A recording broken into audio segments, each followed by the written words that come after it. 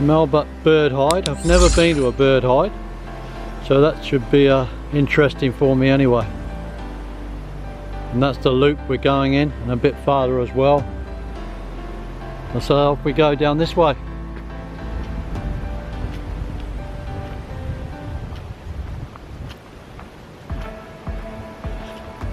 You see these red markers here? They're fluorescent. And there's a few of them through the forest. I haven't done it myself, but you can follow these fluorescent markers at night, and so you can see the wildlife at night, possums, bats. So maybe one night I'll come down through the forest. You can see the size of that tuart tree there.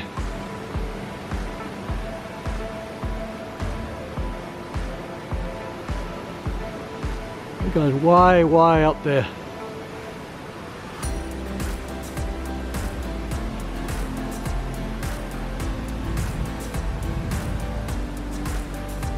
It must be a few hundred years old, I would think. Some impressive looking tree.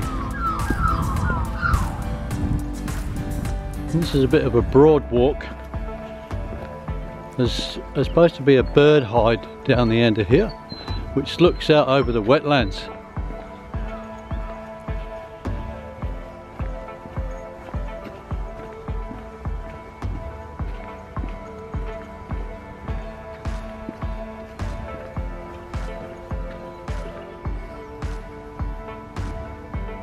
Now that's looking through a gap in the wall.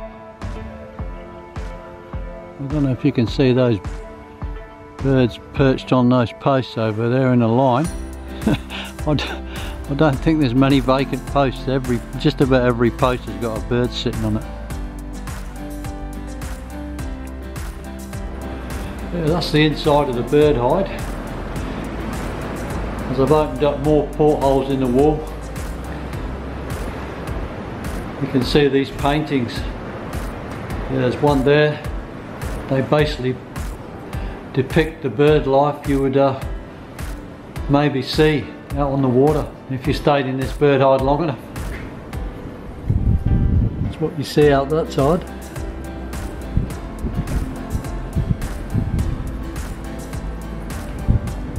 Yeah, the rain's come up all of a sudden from nowhere. Some information for you on the brush-tailed possum.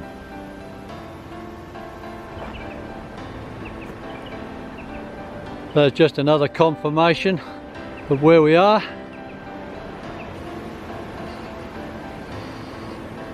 There's quite a few of these information plaques around. Just a little bit more information for you.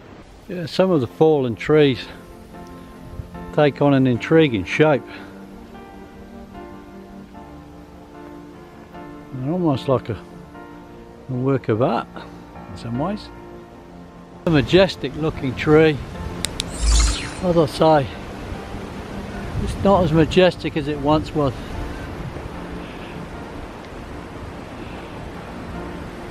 I mean, you can see how magnificent they would have been. They stretch way up there. Really magnificent tree, but all the higher limbs are breaking off as it gets higher up. So yeah, it's a real shame. So it's all these fallen logs with the hollows in. They're perfect for the possums. Perfect place to get in there and breed, I assume. A bit bigger one there. No one home at the moment, no. Through here, there's just a mass as far as the eye can see of these Arum lilies.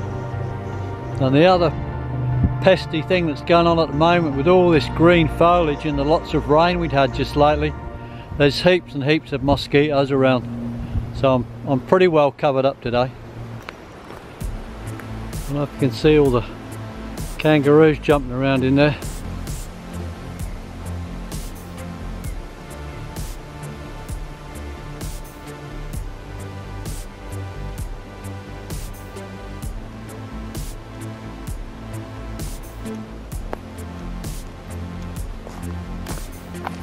Just a few more details there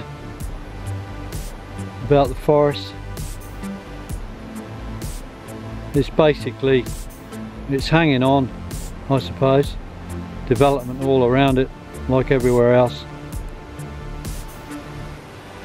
That's a gnarly looking tree.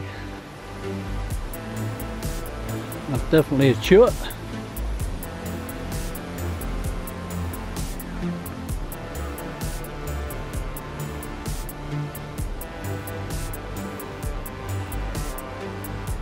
It's got a fair girth on its trunk now. I wouldn't like to estimate how long that's been standing there.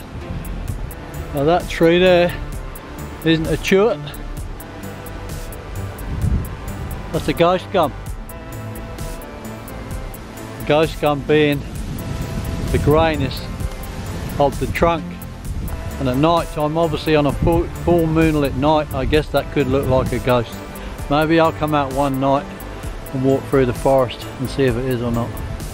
Not only the lilies around the bases of the tree,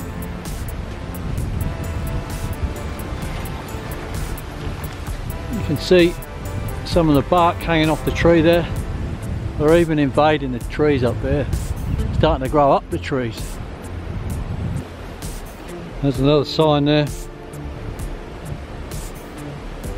That's talking about the ring-tailed possums. And the exact reason for the decline of them isn't known. They introduced feral animals and clearing for agriculture. Well, I'd say that's probably about the same thing that's affecting the forest. Feral animals, clearing for agriculture, and these lilies now, which are out of control in the forest.